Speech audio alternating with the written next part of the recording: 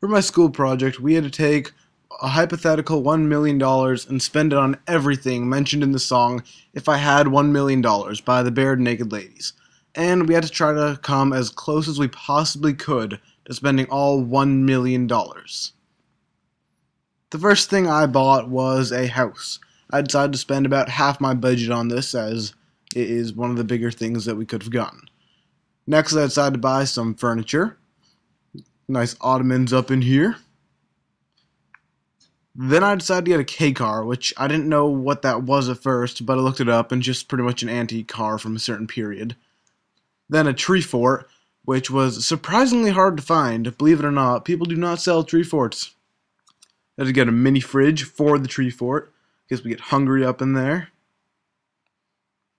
Then we had to buy some snacks for the tree fort, such as some pre-wrapped sausages, and I bought quite a few of these.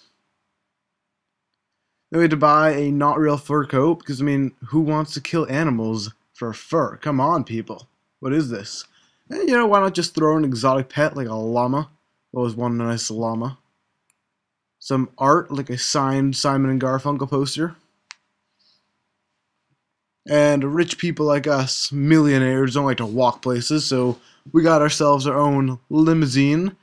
But, I like to stick to the classic food, such as 755 boxes of Kraft mac and cheese, and the hardest item to find, Dijon ketchup. But there it is, not photoshopped or anything.